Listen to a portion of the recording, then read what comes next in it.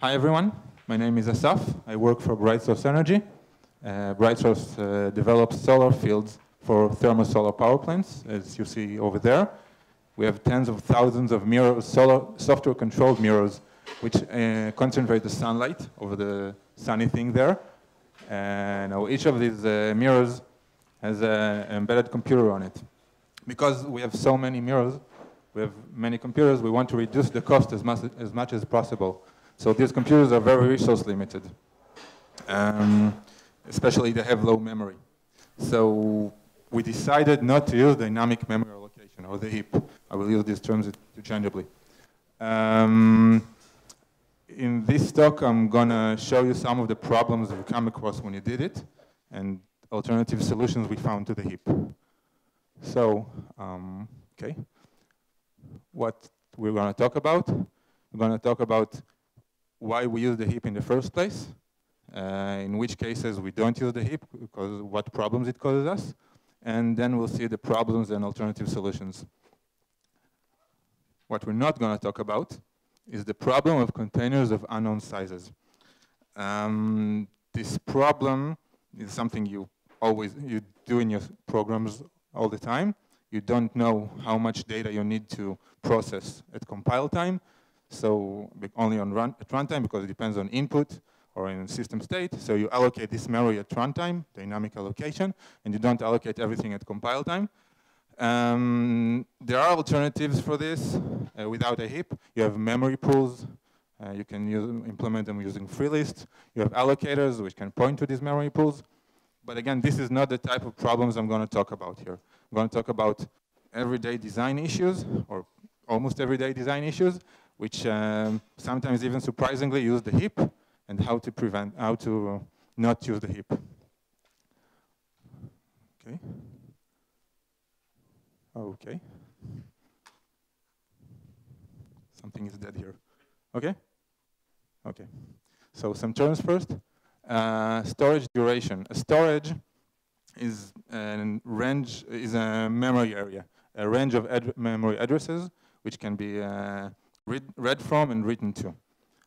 Storage duration is the duration of time, or when you can access it and it's still valid. The standard C++ standard defines 4 types of storage durations. You have the static storage duration, which are static variables. This duration is the entire program lifetime. Basically, you can always read and write from it, but the object lifetime itself is limited into this storage duration. I didn't say that the storage duration limits the object lifetime, and it's a property of the object. This is a static storage duration. Automatic storage duration is local variables, scoped variables. It's the stack. This storage is valid once you enter a scope, and it becomes invalid once you leave it. And reading or writing to it and from it is invalid once you leave the scope, which causes undefined behavior. Now, the address of these variables is obviously depends on the flow. It's not determined at link time as the static variables. And the same storage might be reused, but these will be different objects. Dynamic storage duration is the heap. You can access it using new and delete, or malloc and free if you like history. And it's manually managed in code. Obviously, you have tools like smart pointers and standard containers and other classes which can wrap it, but it's still managed in code and not automatically by the compiler. And the address, again, it depends on the flow. And there's thread storage duration, which is not relevant for this talk. Okay, it's going to do this every time, I guess. Yeah, okay. So why do we use dynamic memory allocations in the first place? The main reason is the one I said earlier. We just don't know how much memory we need at compile time, so we defer this decision to runtime, and we allocate the memory then dynamically. The other reason is we want to separate the allocation and initialization context from the actual usage of the object and the object lifetime. For example, if you have a factory method that returns an interface, and the concrete class that is created in the factory method depends on an input or on a system state, you can't know in advance how much memory you're going to need. And you can't do it in a local scope of the factory method because this object will be destroyed when you leave it. So you allocate it dynamically on the heap and then return a pointer or reference to it, and then you can access it externally. And you can, of course, manage it using a unique pointer or a shared pointer, but you still need the dynamic memory allocation here. Okay. Is there another clicker here? Nope. Okay. So before we talk about why not use the heap, let's talk about some properties of phenomena we come across when you use memory in microcontrollers in the embedded system. So we have some context for this discussion. Usually embedded systems don't have multiple processes. Everything runs in a single process. It also means that if you have an operating system, you don't always have an operating system, it runs as part of the process. So you have a single memory address space, and you can access all of it. You can access the internals of the operating system, you can access whatever. There's no kernel mode and user mode, so everything is accessible. You should define memory sections manually. You add a linker script to your program, which tells the linker which address range it has which properties. It can be things like this address range should be initialized by with zeros at startup, or this address range should not be touched at startup, so it's uninitialized. And sometimes even this address range is from another device. It's not the internal RAM of the CPU, it's an external RAM, or a flash driver, or internal flash of the CPU. It all depends on the mapping of the CPU address range to the devices around it, and you have to specify it explicitly for the linker. You even define your own stack's memory area. Assuming you have a multi-threaded operating system, whenever you create a thread, you define a static array of characters and pass it as the stack area for the thread. And you can even define the memory locations of selected data items, variables. You can tell them that they're in a certain memory section, and sometimes you even need to tell them that they're in a certain address in memory. So all this sums up to a very high level of control that you want to achieve when using memory on microcontrollers. And this, coupled with the usually very limited RAM size, causes us problems in using the heap. RAM, just for reference, can move from the low end a few kilobytes through tens and hundreds of kilobytes of RAM. In the upper end, high end, you have a few megabytes of RAM. So it's not that small, but compared to modern PCs, modern servers, even your mobile phones, it's really nothing. Yes. Okay. So what kind of problems are we facing when you use the heap? We can define 4 problem categories. You have a problem of no determinism. We said we need a high level of control over the memory.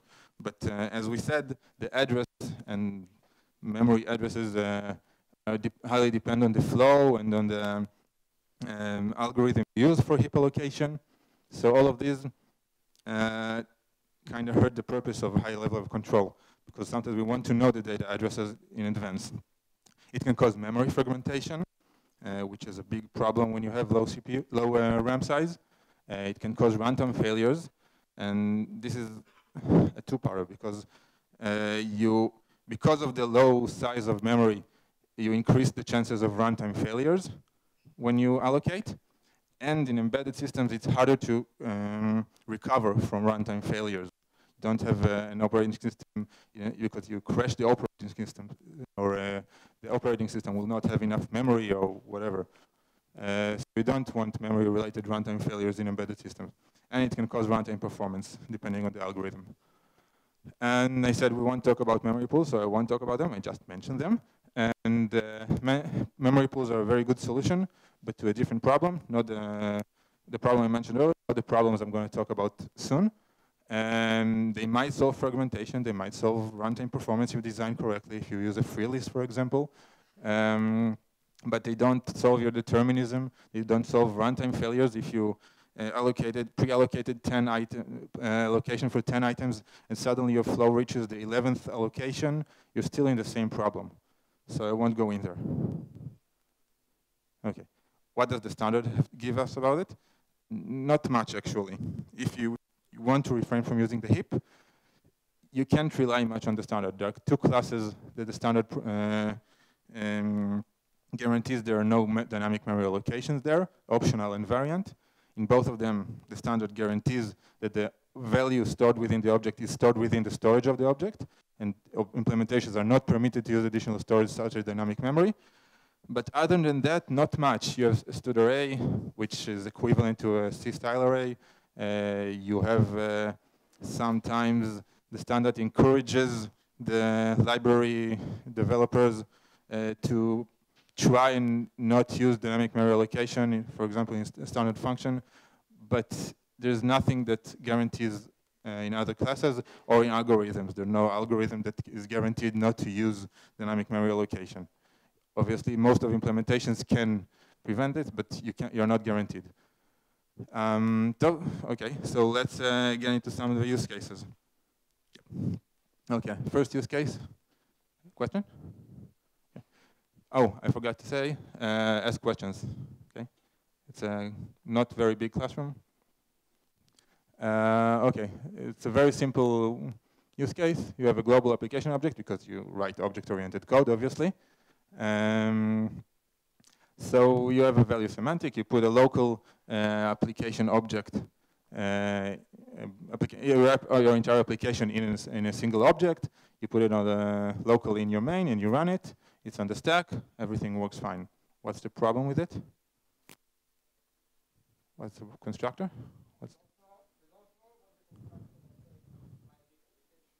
It's my application. It will not do any dynamic memory allocations inside.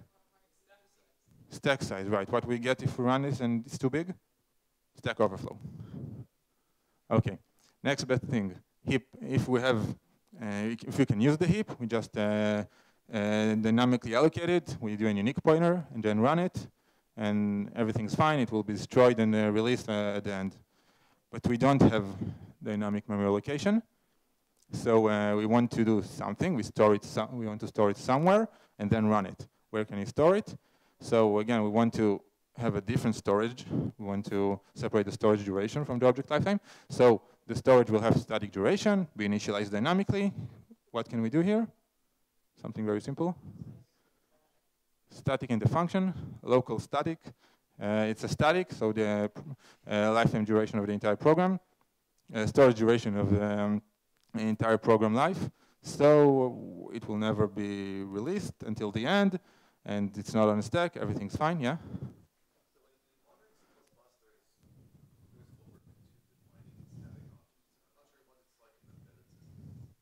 I mean, because of the threading issue of accessing it?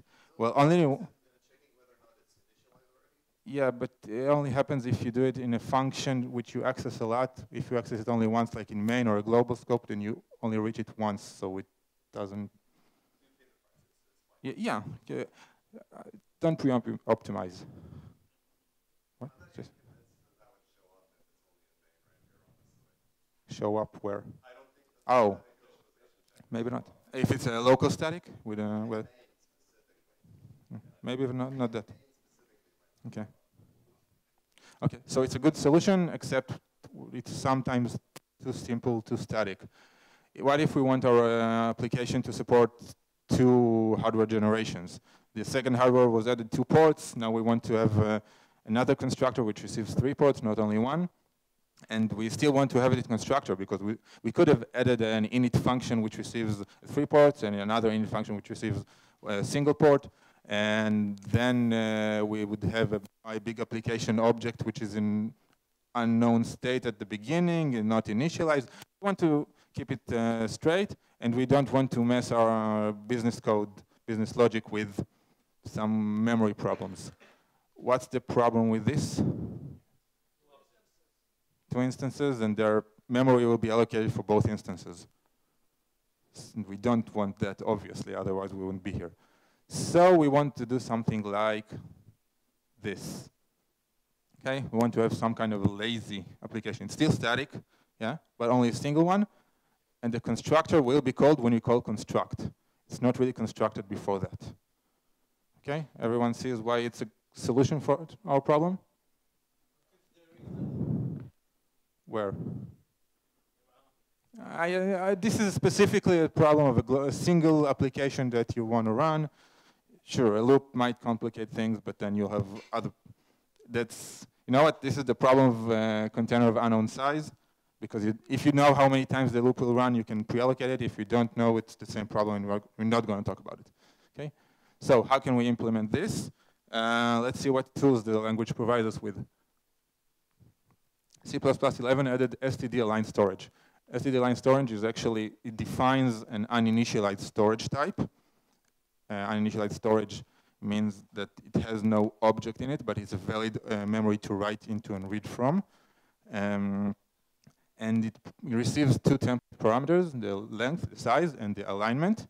And the buffer, the type here, which is defined inside, is guaranteed to be good enough, to be big enough, to be properly aligned, to store within it an object of this size and alignment. Okay, the actual size and alignment of the type here are implementation defined, and they are indeed different, in at least for small objects in each of the three major compilers. But definitely for our big application, this is good enough. A few more bytes won't matter, hopefully. And yes, C++14 gave us the shortened _t, which can reduce the other 4 bytes, the scope type. Okay. And if we mentioned memory alignment, just a few words on it, about it. Memory alignment in C++, each type in C++ has a requirement for alignment. It depends on the hardware for which you compile to. The alignment is always a power of 2, so if you have 2 different alignments, the larger one is always good enough for objects of the smaller alignment. And compilers will generally take care of that for you. If there's a local variable, it will be properly aligned. If there's a member in a class, it will add padding if needs to be. So it's properly aligned when you use it, unless you mess with it, like pragmapec. Anyone used pragmapec before? Okay, for communication compression, for example. So this messes with it, and then you have to take care of it yourself. But other than that, the compilers are okay with it. And C++11 added 2 keywords related to alignment, the align of and the line of. There was a question there? Okay, yeah. Because if you have, what you're saying, that most types, if their size is small, then the alignment requirement is small? Oh, because the character array might not be properly aligned, because characters don't have a big enough alignment requirement. If you have, for example, U in 64-bit, it usually has to be aligned to an 8-byte boundary, on an 8-byte boundary. You see this image of int32 on 4-byte boundary? And so the character array can start at just 3, and if you create an object there, it won't be properly aligned. So C++11 added 2 keywords, align of and align as. Align of is basically the same as size of for alignment requirement of a type. And align as allows you to define a type or a variable which is aligned as a certain number. And we'll see how it's used in a minute. Okay, if you're pre-C++11, anyone here is pre-C++11? Okay, one. I used to be in part of my projects, not just about a few months ago. You too? Okay. So if you still want an aligned storage, you can do this. It's not optimal, but for the most part it works, especially on embedded systems, because the alignment here is okay. I have some other slides just for the two of you. Okay. And the next tool the C++ language provides us with is the placement new. Placement operator new has quite a few overloads, and you can add overloads of your own. But this is a built-in one, which can be used to construct an object in an uninitialized storage, as the one we just saw, without allocating memory. Okay. For example, we have a struct A. okay? Some kind of a type. We can define a buffer, which is properly sized and properly aligned. See, this is how we use the align as. And then we can construct in place, use the placement new operator, an object of type A inside this buffer. This is the syntax, new of buffer. This is the void pointer address in which we want to construct our object, and the A and the constructor arguments if need to be. And it returns an A pointer as if it was a new operator, a normal new operator. Okay? The only difference, it does no allocation. But then, because it's not a local object, and we can't call delete on it because delete deallocates memory, we have to explicitly call the destructor at the end, and this is the syntax. Okay? Sorry?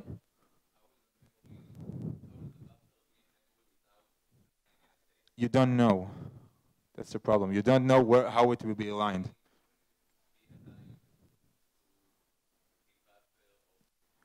It will be aligned to the minimum. It could be aligned to the minimum requirement of character, which is maybe 1, maybe I don't know if it's properly defined, but definitely could be smaller than 8.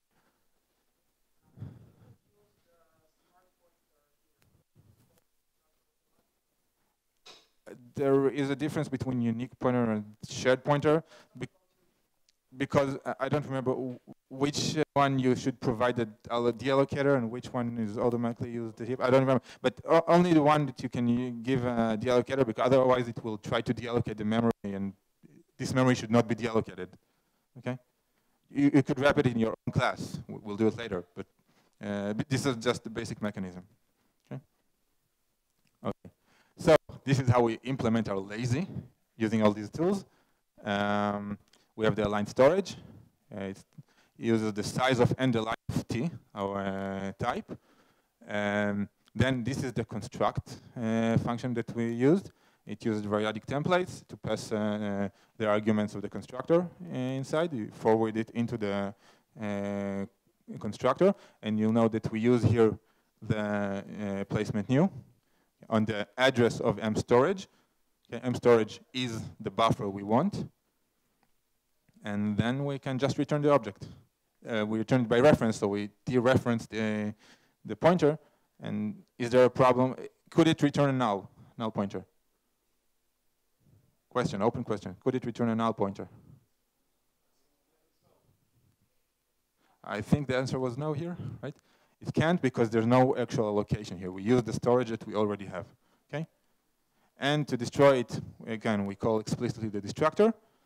And to access it, we can, this is the get function, we do a reinterpret cast for the storage because we want to treat the area of this memory as if it was a pointer, as if the object is there, because we constructed the object there. We know that the data in this address is an object of type T, so we can do this reinterpret cast. Okay? There's no static cast that will work here because there's no cast between whatever the type of mStorage or pointer is to the type of object, our pointer to our object.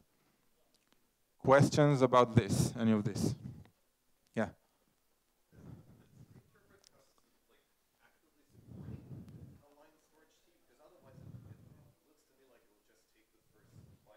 It will take the first byte, and that's the whole purpose of reinterpret cast. Reinterpret cast doesn't change the address, it just reinterprets whatever this pointer points to a pointer of another type. This is the classic use case of reinterpret cast, to treat a memory area as another type. But what about the buffer that could be before that, the alignment buffer? As aligned storage is the object in storage, is that properly aligned? That's the meaning of align of T, because the aligned storage T is requires some kind of alignment, so the compiler will place mStorage accordingly. Okay? If you add pragma pack to all of this, you mess things up. But mStorage has a alignment requirement which is good enough for T, and that's why the compiler will place it in a correctly aligned position. Okay? Yeah.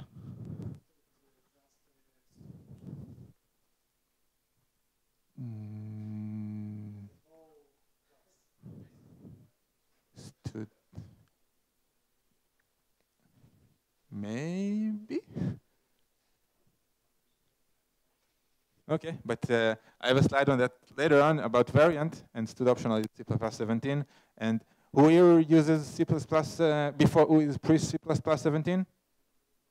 Okay. Anyone has is on embedded systems? Anyone on embedded systems uses a C++ 17 compiler?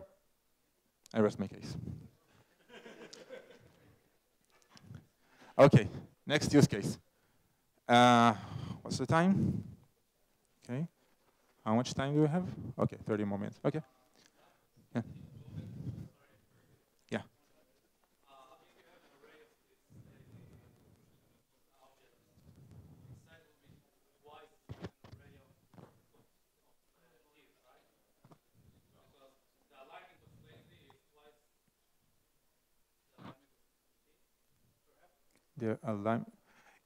The compiler will make sure that M storage is always properly aligned, no matter how many you do, how many of these you do. So the size of lazy will, the compiler will probably add padding after the Boolean here for the next M storage to be properly aligned. Okay. Okay. A state machine is a mathematical concept which is often used in C++, in programming in general. And it is used to represent how a system changes its behavior as a response to events when it changes its internal state. For example, if you have a light and a light switch, the light starts in state off, and you get the event of flipping the switch. If the light is in state off, it will turn on the light and will change its internal state to state on. And if the light is in internal state on, the event of flipping the switch will change its internal state to state off and will turn off the light. Was that clear? It's a very, very simple state machine, a Boolean state machine actually, but it's a state machine. Okay? In the general case, if it's simple enough, you could implement it using switch case on each event. You receive an event, you switch on the current state. The current state is state 1, then you do this and switch to state 3. If the current state is state 2, you do something else and you don't switch to state, just for example. Okay? This is a state machine. Now, as the state machine gets more complex, you would want to change your design to something other than a switch case. You have the state design pattern, which means actually that the entire behavior of a state is encapsulated inside a class. Okay, so you have concrete state A encapsulates all the behavior as a response to all events of state A, and all the states implement a base state, which receives or inherit from a base state, or implement an interface to a state, which can receive all the events, and you have the context object, which manages all of this, and just passes. It doesn't really know which is the current state, just has a pointer to a state, and passes the events onto it. Okay. So if we have the heap, and because we don't have much memory, we only want to have a single state object at a time. Okay, we don't want, if we have 20 states, we don't want to store all of them in memory. So if we have the heap, we can do this. This is the base state. These are the 5 states of the system, accurately named state 1 to state 5. And then we can use them. We can have a unique pointer, which is the current state. It would be a member of the context, but they didn't do the entire state machine implementation here. And the current state can be assigned a make unique of state 1, which receives the context of whatever we are in, and can pass the event to a current state. And later on, when we change the state, we can do the make unique. It will destroy the previous state and create a new one. Okay? But if we don't have the heap, we need a storage, as we said. And regarding your question on STD optional, same issue with STD variant. And if you do have STD variant for some reason, in some magical way, then think carefully about your initial state, because it might not receive arguments for the state, so you need to use monostate, but we won't get into this. So we want to use aligned storage because we like this class, right? Right? Thank you. Okay, so we give it a size of something and a line of something, and we create our buffer. What do we put there?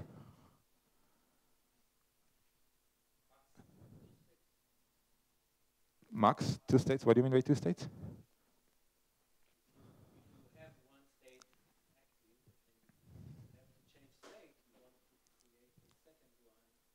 Oh, I get. You might want to have a dual state for a transition. Okay, let's disregard this. You're right, but we will ignore this. Okay, we'll assume that you only want a single state at the same time at every given moment. And we said, yes, we want max. So we can define some kind of a tail recursion template. Yes, maybe we can do it with fold expressions. I don't know fold expressions well enough. Yeah, it doesn't matter. It's not relevant here. So we can define, it's not really important details, just know that it's possible. You compare the max size of the first argument and all max size of all other arguments. This is the edge case, okay, the size of. And in C++ 14 you can do this, template variable to shorten the usage of it. And for alignment, you can do the same with the line of, okay? And you get all of this. And where are the two of you? An extra slide especially for you. If you're pre-C++ 11, you can do this. Just use plenty of voids. If you have 20 states, and I had 20 states, it'll be longer, but it's doable, okay? Here and here. Okay. So we have this max size V and max align V, which we defined outside of the presentation. And now we can define some kind of a generic hierarchy factory.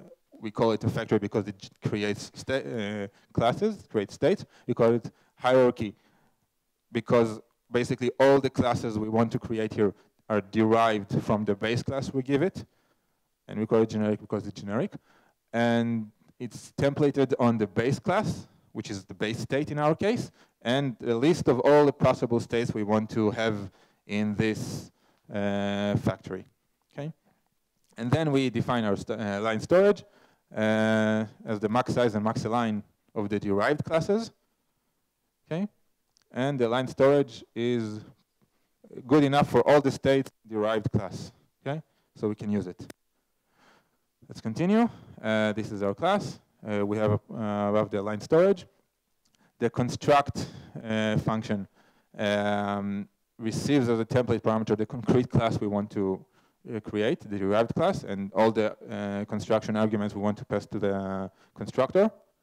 And we want to return the base class reference because outside of it, although we explicitly stated we want to create state 3, yeah, we still only care about receiving a reference to a state, an abstract state, because this is what the state machine cares about. And then this is one of the most important things I hope you take from this talk. Always, when you mess with these things, always a static assert. Static assert on the size of the derived class, on the alignment of the derived class. Make sure they're good enough for the buffer is good enough for them, because when you add, just let me finish the sentence. When you add your next state, you will forget to add it to the list. When you add the next state 3 months later, you will forget to add it to the list. If it's small enough and the alignment requirement is small enough, you won't care. But if it's not, you have to cache it here. Otherwise, you'll have memory overruns, and you won't know where it came from. Yeah.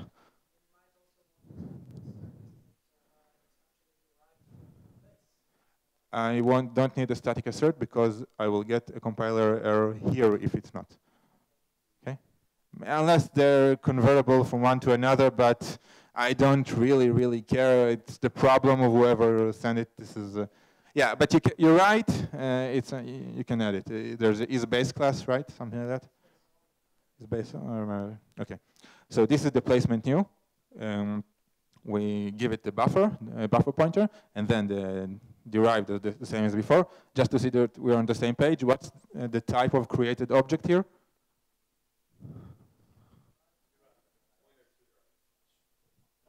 Pointer to derived, right? Okay. And then we static cast it into the base class and return a dereference to it. The two where?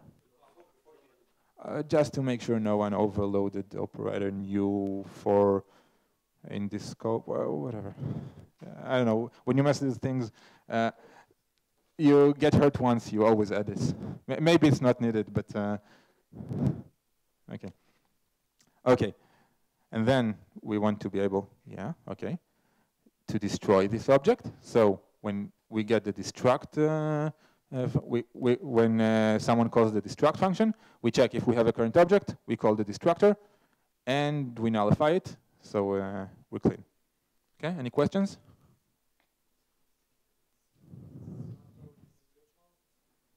It's an inheritance, it's a hierarchy, so I hope whoever did it, had, the virtual, it's his problem, let's say. It has to be virtual, yeah. Okay, so I have a question. Why do I do this? Why do we need to store the base class pointer here? Why not just do it like we did before, the reinterpret cast from the storage to the base class and call it the destructor of the base class? Assume we have a vtable pointer because it's inheritance. Because of multiple inheritance, yeah. If you inherit from two classes which have virtual tables, you will have two virtual pointers at the start of your object. And if by chance this base class is the second one in the inheritance list, then the address of, let's go back there, the address of current object and created object will not be the same address. Okay, so if you reinterpret cast, then you break something. Okay? Great. Okay, so and this is how we use it. We have a generic factory here of base state and states 1 to 5. We can construct state 1 and then destruct it, and obviously pass events if we need to. And then we construct another state with arguments and then destruct it as well. Okay? Questions for use case 2? Great. Who here uses std function? Who here doesn't use std function? If you want to store in class as a member class, thank you. No, not as an argument to pass somewhere, but if you need to store it. Okay. Why do you use it? That's type erasure. Okay. What is type erasure? Type erasure means you hide the type inside another type. std function as an example, you can put virtually infinite types into it. You can put a function pointer, you can put a member to function pointer, a function object which has the call operator, any lambda, which is a different type each. Everything can be pushed there, and once you pass the object, the function object around, no one has to know about it. You just pass the function object, not templated on anything. A counterexample is variant. You can store quite a few, any type into it if you defined it, but when you pass it around, it has to be defined with the possible types which are inside it, so the type is not erased. Okay? Great. Type erasure comes at a cost. Virtual function is a really minor cost, but it is a cost. Code size is more of a problem, especially on embedded systems. You can sometimes only use a function which is specifically for member function, so you only template on the type and not a function, so you don't have to do the entire type erasure. And there are libraries that do that. But let's say we want a full type erasure. Okay?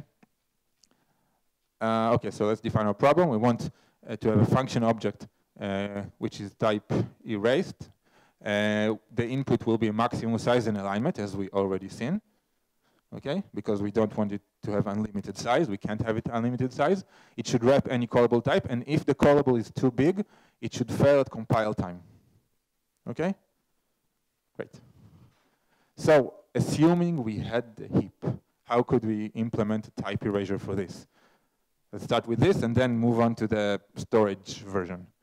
This is our template class, the function template class. Too many overloaded words. There's a single template argument here, the function signature, and then we specialize on it to split it to the return type and the arguments. Okay, this is how we do it. And once we have this, we can use the return type separately and the argument separately. Internally, we define a callee interface. The interface which will allow us to hide callable types inside the function. You have the virtual destructor for you, Haskell, and the virtual call function, which is actually basically the same function signature that a function object needs. And then this is the trick for type erasure. You have an impulse struct which implements this interface and is templated on the actual type that you're going to hide or erase inside this class. Okay? You store, this is templated on it. You store a copy of it inside this impl. And then the call function, the virtual call which implements the interface, simply forwards the arguments to the call operator of the mcallee. Okay? And how can we use it? We have a unique pointer. Remember, still the heap-based solution. We have a unique pointer held in the class. In the constructor or the assignment operator, we just do a make unique on impl of the callee type that we received. At this point, we know the exact type that we want to erase. Okay, this is when you do f equals lambda something, or you pass a lambda into a function that receives an std function or whatever. At this point, you know the type, so you can do this. You know the callee type. And then when you use it, you don't need to know the callee type anymore because it implements the interface and you only need access to the interface. Okay?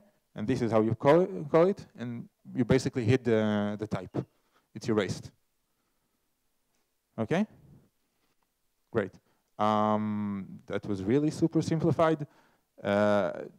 It's missing a lot of things. If you want to copy the function object, you need some kind of clone here. If you want to destroy it, you need some kind of, I don't know, destructor or whatever. No, destructor will be handled, but it's missing a lot of things. If you look at, I don't know, std function implementation in whatever standard library you like, and hundreds and hundreds of lines of code. So just use std function if you want to use this. Okay, so for the storage-based version, we need some kind of storage for unlimited types because we said we can't limit it for specific types because the lambda can be any type. So we want to define some kind of an any storage which receives size and alignments, any, because there's any type. So it's, again, it's templated on size and alignment. It will have an aligned storage with the size and required size and alignment. And then we want to be able to destroy this function, to destroy this type. So we define the destructor function and we store it. Destructor function is just a function that receives a void pointer, okay, of whatever we want to destroy. We'll use it in a moment. In the construct function is the same as before. Receive the arguments, static asserts, don't forget them. We destruct the object internally, so if we are assigned with a new object, we can destroy the first one first. We do the placement new as before. And then we store a destructor function. Okay, we locally define it here, a lambda function. At this point, we do know the t, okay, because we're in construct, so we can do this. Explicitly, we interpret cast t pointer of the buffer or the storage, the pointer we received here in the destructor function, and then call the destructor, okay? And then we can store this function. And now this function knows how to destroy a t, okay? We stored it, and then we return the object, and we're done once the presentation continues. Okay. So, and then when we want to destroy the object, we call destruct, and we have a destructor function, and we just call it with a storage pointer. Okay? Questions so far? Great. Okay, so how do we use it? We can define some kind of an in-place function object, which is, again, templated on the function signature and size and alignment, and then we specialize it on return type and arguments to split them up. And then we have any storage instead of the align storage we had before. And we have, instead of unit pointer for the interface, we just hold a pointer for the interface. And then the only difference, we have the interface, the call interface and the call impl as we had before, the templated impl. And the only difference here is instead of calling make unique, we call mStorage construct with the impl callee type, the same as before. And this works. It magically works. Same, we hit the type, okay? The type is erased and we can use it. And if the type is too big, then the static assert of any storage here will not compile. Here? No, sorry, construct here will not compile because the static asserts inside the construct. Okay? Great. So, again, don't reinvent the wheel. There's an already invented wheel. SG14, the study group 14 of subgroup 14, not sure, of the standards committee. It's the group of the low latency embedded programming, game development, high frequency trading. They have a GitHub with many utilities. One of them is in-place function. I took the name from there. They have a much more robust implementation. I don't know how production ready it is, but it sure was written by people that are much smarter and much more experienced than I am. So you should check it out. And by the way, they did not use align storage. They wrote their own align storage because of the problem of implementation, defined size and alignment per compiler. Okay. Questions for use case 3? Great. You're still awake? Okay. Use case 4, it's something that we want to do a lot, multi-client event. We raise an event and we want many people to listen to it. The Eurovision, the C++ core conference. We have a service class that can raise an event.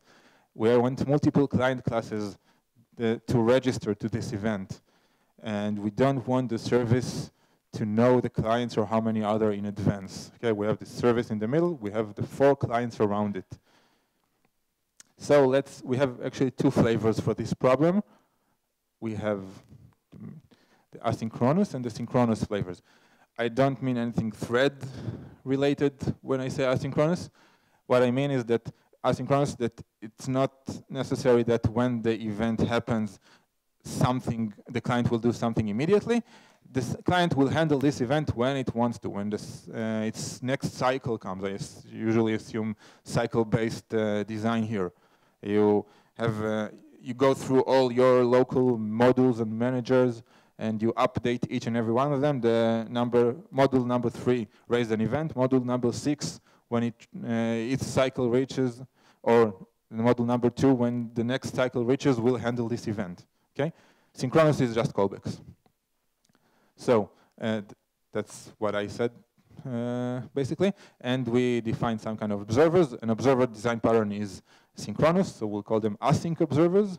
We want to define some kind of async observer. So this is the interface we want.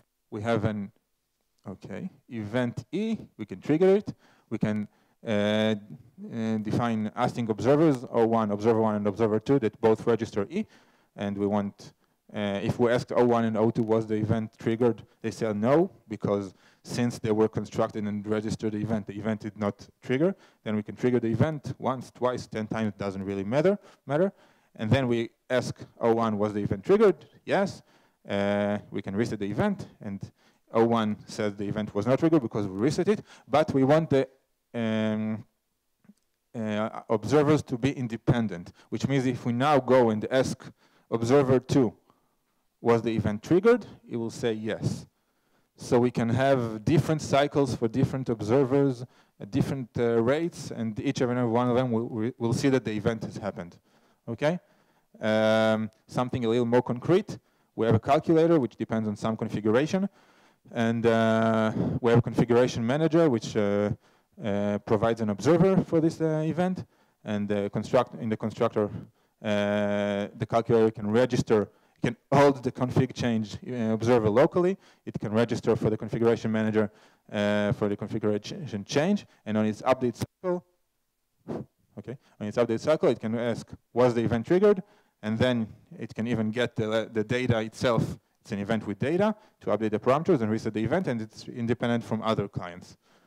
Okay, so we don't really need to hold a list of all the clients. And each observer just points at an event. I see I only have 5 minutes, so I'll hurry up. And each observer holds a reference to the event. We have a base event. The way we do the independency between the different observers is using a counter. Each event has a counter, and each observer stores the last counter it saw, okay? And then you can just check that the counter has changed and see that the event has happened since the last time you checked it. You don't reset anything on the event. The observer resets the counter locally. So basically, we have two types of event, an event with data and an event with no data. I'll just skip it because I want to reach some other things. Okay, event can have data, or void, which has no data. And the async observer is also very simple. Just hold the counter and the event. And you can reset the event by taking the current counter and assigning it to your local counter. Please, if you still have questions, hold me. I'm running a little fast here. And was event trigger just checks if the counter has changed. And this is just so we can have both data event and non-data event in the observers. Okay, this is enable if. I'm sure there are better ways to do it, but this means that this function will not exist if there is no data, if data is void. Okay? Okay. The more interesting, I think, flavor is the synchronous flavor, the callbacks. If we have the heap, we just create a vector and hold all the callbacks, right? It's a no-brainer. C# has it, many languages have it, JavaScript has it. Just register a list of events on a callback, or a list of callbacks on an event, sorry. But since we don't have it, again, it's a storage issue. And you'll note that this is a container of unknown size that I said we won't talk about. But this is a special case of container of unknown size because it's unknown size at compile time. The compile time size is unknown locally in the service class, but globally, if you look at our entire code base, and even if you include libraries that you use, the size is known. You have storage in your code. So you can do something like that. You can do a distributed list that runs, linked list, that runs through your code from one client to another and go over it without allocating a single byte. Okay? Is the concept clear? Great. So how can we implement this? Anyone did not implement here linked list ever? Great. Then you know how to implement this. You have a service. This is the interface. Event callback type. Register callback. You get the callback type, which is actually a node in our list. Send data is the trigger of the event. This is how you implement the client. You take you define locally the node. This is very important, okay? Because this is your storage. We had a storage problem. This is the storage. It's local in the client. It's part of the client storage. And no matter how many clients you have, each one has its own storage defined with its node. It's the event callback type. And then, for example, when you want to register it, you can assign a callback to this node, and then you can register it to the service. Okay, and the list and node callback list and callback node are just a linked list with pointers. Okay, the node holds the callback type, which is function, in-place function, whatever. It has three important functions: the link, which unlinks a previous list if there exists one, stores the list and requests the list to add it to its end, unlink, which removes it and nullify everything, and trigger the event, which calls the callback. Okay? And the list itself is very simple. There's the trigger that just goes over the entire linked list, and everything else is private, and node is a friend, so only the node can add itself to the list. Maybe there are other design alternatives here, but it's good enough. And to use it, if you have a service, you can define a callback type in-place function, for example, and the list and node that we saw.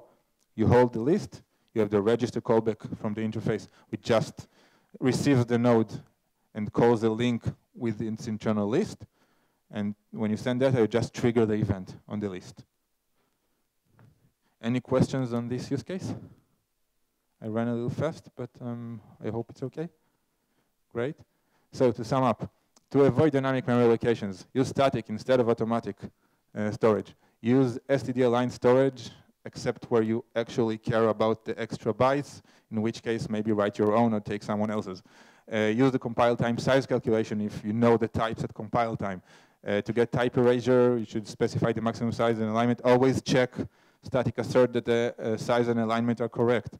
If you want to write a function pointer, don't write a function pointer, function wrapper, sorry. Use an existing solution. And even if it's a container of unknown size locally, you might know the size globally. For example, a distributed list of callbacks to take advantage of this. And that's it. Any questions? Thank you.